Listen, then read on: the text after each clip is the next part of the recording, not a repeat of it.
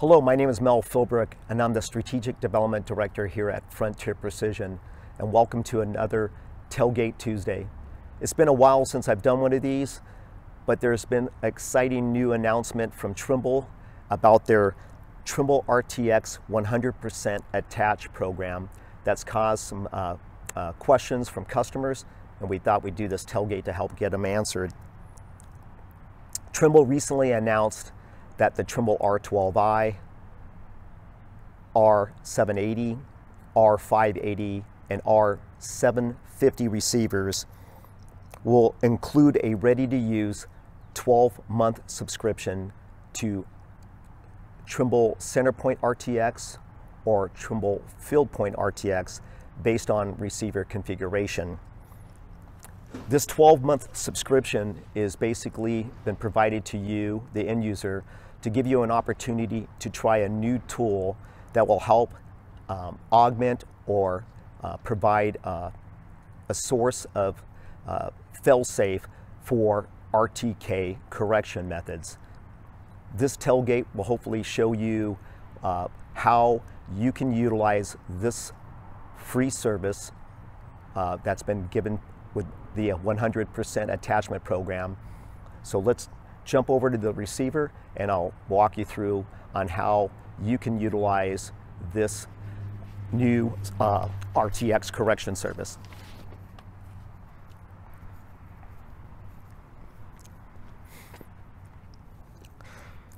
So I'm about ready to conduct a standard survey using UHF radio from base to rover.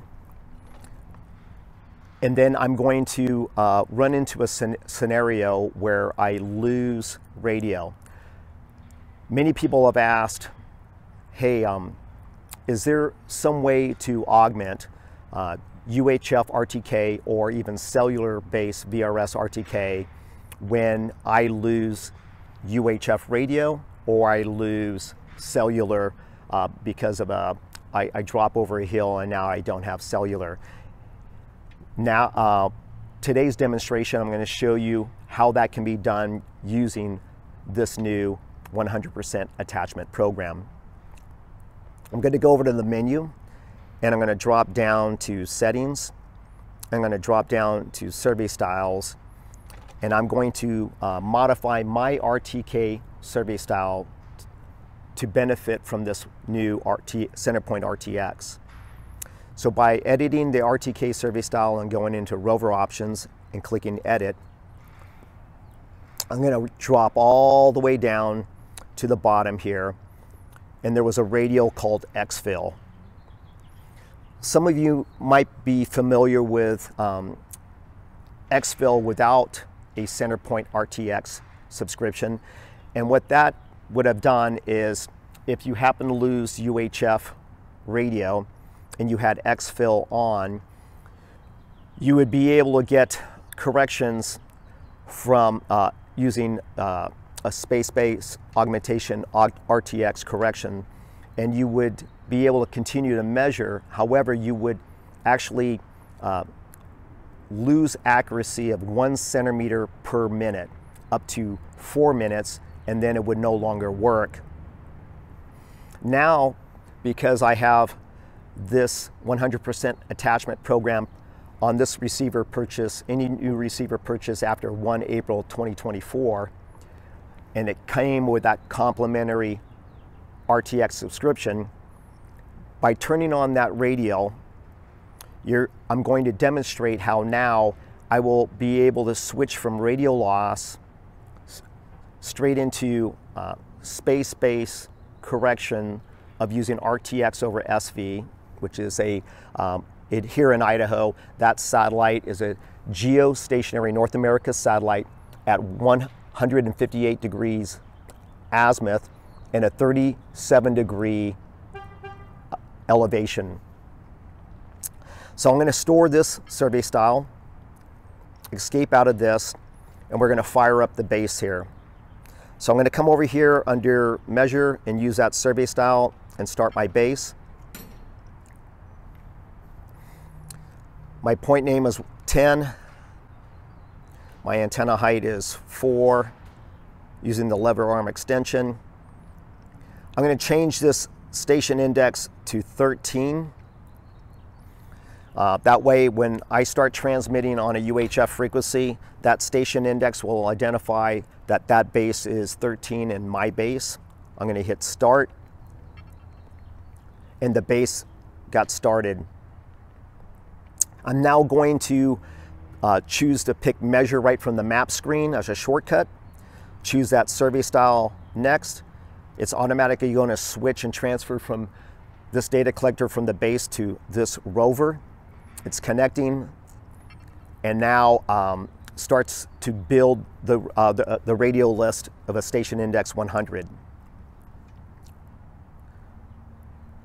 This is all standard RTK. Nothing normal here, or nothing that you're not accustomed to. So since this is an R12i, I've got to accelerate the IMU either by walking or giving it a spin. And my IMU is accelerated, and you can see that I have RTK plus IMU and great precisions. Now you'll notice there's a new symbol on the RTK radio symbol that has a clock on there. If I was to click on this, you'll see that I have a station index from this base coming to me, that's 13, 100% reliability. Exfil ready is yes, which means I have exfil turned on, but you notice right now the Xfil RTX ready is no. It's not quite ready yet. Give it a few more seconds and you'll see that switch to yes, and then the base data age is how fast or latent that RTK information is coming from the base to me. I'm going to hit back, and I'm going to show you a handy little tool here. So I'm running an RTK scanner, hitting scan, and if I turn up my volume, you can hear that that base has been transmitting to me on 462.375. And there's no other RTK user or some type of interruption happening on this frequency. That's fantastic. But this is what happens on a day-to-day basis. You as an RTK user will either move too far away from this 2-watt base and lose UHF radio. You might go over the hill and lose UHF radio.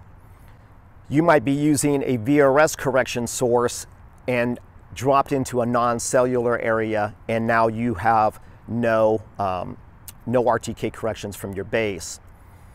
But lucky for you now, with this CenterPoint, complementary CenterPoint RTX provided to your receiver, you're now able to re-look at the same radio link and see that Xfil RTX is ready.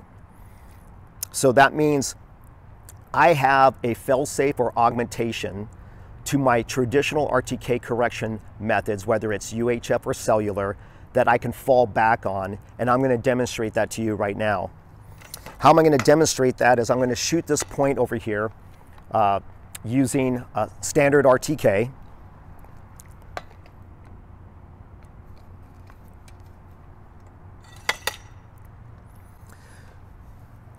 I'm going to call this point 1000. We'll call the point check.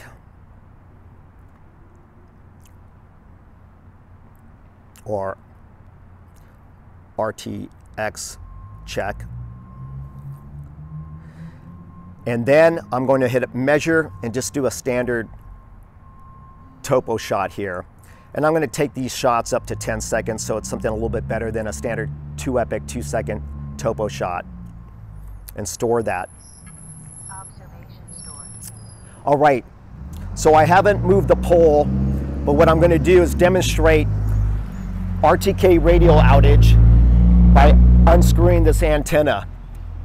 So it wouldn't matter whether I've gone too far away from the base and I lost radio, but you now notice My radio symbol went to a red X because I have now lost my radio. And my base data age is creeping up from 1 to 3 seconds now up to something higher. And you now notice that that same symbol switched to a satellite.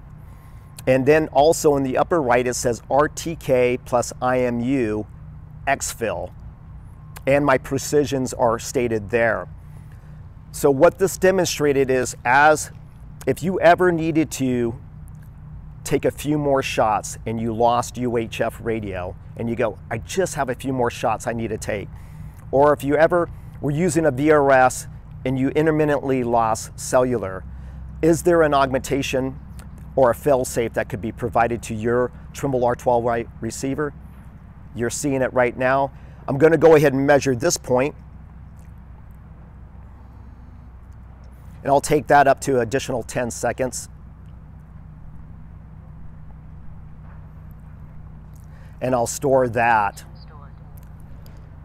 I'll hit escape, and I'll come in and use Kogo and inverse from 0.1000 to 1001. And you can see my horizontal and vertical differences there.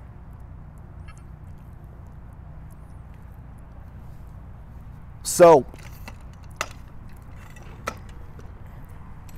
I hope that this tailgate was able to demonstrate the power of CenterPoint RTX, not as a primary source, but as a fail-safe or augmentation to standard UHF RTK or cellular-based RTK. When you lose information from your localized base, that there's a correction source, and you can see that here by hitting the sky plot and going to plot, that I have an RTX satellite. If I go over to my list, you can see, like I mentioned, if you have a clear view to an azimuth of 158 and an elevation of 37, I'm going to be good to go. I have a fail-safe using this new type of technology. Thank you for watching this tailgate today. Contact Frontier Precision to learn more about CenterPoint RTX and how it can assist you as a GNSS user. And just remember, how you measure matters.